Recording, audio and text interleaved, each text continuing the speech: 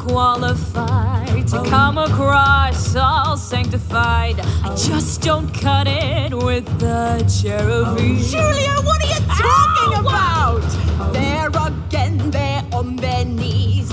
Being worshipped is a breeze, which rather suits us in the interim. The interim between them. Oh my God! It's tough to be a god. Tread where mortals have not trod. Be deified when really you're a sham. Be an object of devotion. Be the subject of psalms. It's a rather touching notion, all those prayers and those salams. Exactly. And who am I to bridle if I'm forced to be an idol? If they say that I'm a god, that's what I am.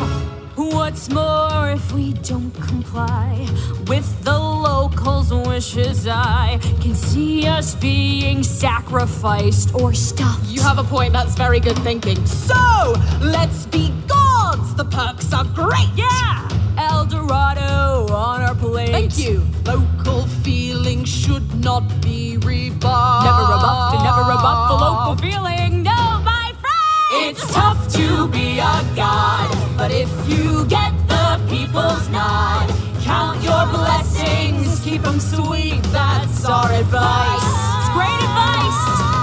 Be a symbol of perfection, be a legend, be a cult.